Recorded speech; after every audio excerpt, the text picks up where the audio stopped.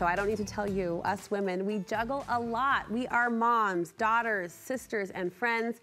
And with all we have going on, it can be easy to tense up.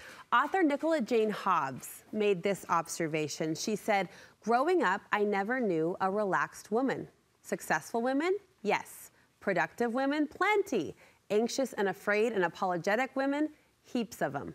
But relaxed women, at ease women, women who aren't afraid to take up space in the world, I'm not sure, she concluded, I've ever met a woman like that, but I would like us all to become one. My next guest would also like us all to become more at ease women. Dr. Allison Mangrum will share 4 ways you can feel more calm and clarity today. It's always great to have you and your presence and your energy. Thank you. This quote really resonated with me, and I know it did with you as well. Yeah, for sure. I mean, I think we can all see ourselves in that quote a little bit, right? Maybe a lot. We strive, we want to be an at ease woman, but we often find ourselves being anything but. And I can remember when this concept really started to come to me years ago when I was in grad school. Like many of us, we're trying to juggle so many things, and every minute of my life was structured and planned. And I kept telling myself, oh, well, as soon as I graduate, then I'll relax. Then things will be different, right? As soon as I graduate and I have this piece of paper that says Doctor of Physical Therapy, then I'll feel like I'm enough. And quickly after graduating, I realized I don't feel any different. And that's when I started to recognize, you know what, no piece of paper, no perfect dress size, no amount in my bank account, no perfectly decorated house is what makes us feel enough inside. No stage of life. No stage of life. We're always looking ahead. We're always looking ahead. Yeah. And it has to be done now, and it has to be that inner work. If we want to be at ease in life, we have to stop looking at the external, and we have to turn our attention inward. As I was thinking about this topic and this conversation with you, I was thinking, who is an at-ease woman? And I can run through a few in my head who are in my circle in my life. Funny enough, it seems we recognize them most when we are running at the opposite. Do you know what I mean? Like when I'm coming in, there's a certain woman I always run into at the grocery store. I adore her. I look up to her. I'm usually careening the corner like Cruella de Vil as she's walking down in her pleated pressed jeans, slowly, calmly putting items in her cart. It seems like the difference or the dissonance between the two is when it kind of gets our attention like, hey, I could slow it down. I could be more like that. I would enjoy being that in my life. You know, and I think we have to make it a priority. You know, so many of us fall under the misconception that I'm going to feel at peace or content when things slow down. But we have to find peace to have things slow down. We have to prioritize it. And so, you know, when I'm working one-on-one with people, I always have them take out their calendar and I say, okay, let's look at your schedule. When are you going to schedule in rest, play, things that just bring you pleasure just because they bring you joy? And you have to prioritize that like everything else.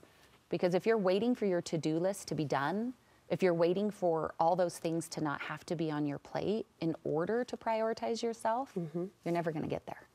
You say an at-ease woman also is willing to let go of rules. Talk to me about that. Yes. We all have our own set of rules. We all have our little box that we put ourselves in. You know, these are the things I'm supposed to do. This is who I'm supposed to be. The things that we tell ourselves that we can't do or we have to do.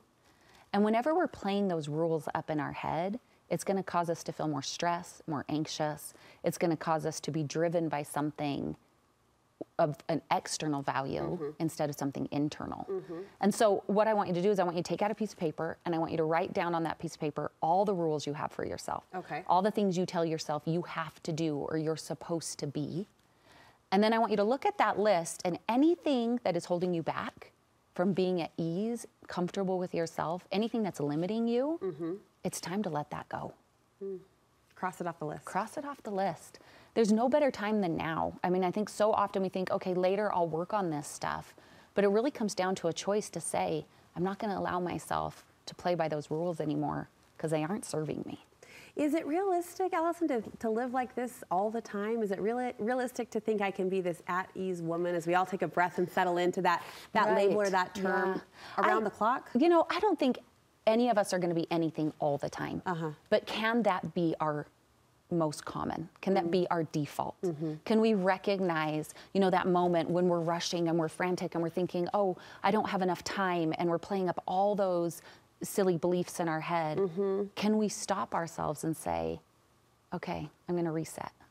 That's the key. Yeah. You know, we're never going to hit one thing and then be it forever. Yeah. You know, no amount of growth is going to get us there. Yeah. But can we recognize when we're out of it and learn to return a little quicker? I adopted a phrase many years ago. As you might imagine, a television studio is a very rushed Yeah. and hurried Yeah. place to live and to work. And yet I'm here wanting to connect with people Yeah. eyeball to eyeball. And many years ago, I embraced this phrase, the clock clicks the same. Meaning, Yeah. we somehow think that if we move Yeah. faster, things will go faster. And that's not true. Yeah. The clock clicks the same, whether internally I'm in a rush or internally I'm calm. Yes. And it is hard to get to that place sometimes. It is, but I think when we have those little reminders and we can notice when we're out of it, then it's easier to return to it. You want us to take up space. What does that look like? You know, I love Brene Brown, which all of us do. She has a quote that I love that says, you don't need to puff up and you don't need to shrink back. You just need to know how to hold your sacred ground. And I think to me, that's what learning how to hold space, your own space is. You know, no two women are going to be the same, and you're not supposed to be anything other than what you are. When you let go of your rules, when you prioritize rest, when you prioritize things that bring you pleasure, it's easier for you to just to take up your own space. And that's going to make you feel way more comfortable and way more at ease than trying to be something you're not. I love that visual. I do. And finally, in our last 30 seconds together, you want women to remember we can be both. What do you mean by that? Yes, I think one of the biggest pushbacks I get is they say, well, I can't be relaxed and at ease because then who's going to get X, Y, and Z done, right? Yeah. Like, who's going to do this? Like, or if I pull back, I'm not going to succeed at the goals that I have. We think it's an if or, and it's really an and.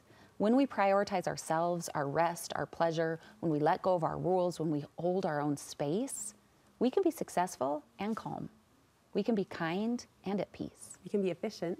Yes. And also And settled. relaxed. Yeah. Yeah. Yeah. I love this. I love this challenge. I love this goal, like you said, to Yes. have the at-ease woman mentality be our default. Yes. Yes. All right. Thank you so much. Oh, Where can we thank get more from you? So I teach a workshop that you can find out more information about, talking about this stuff, so many other things on meditatewithally.com. Okay. We'll meet you there. Thank you Wonderful. again.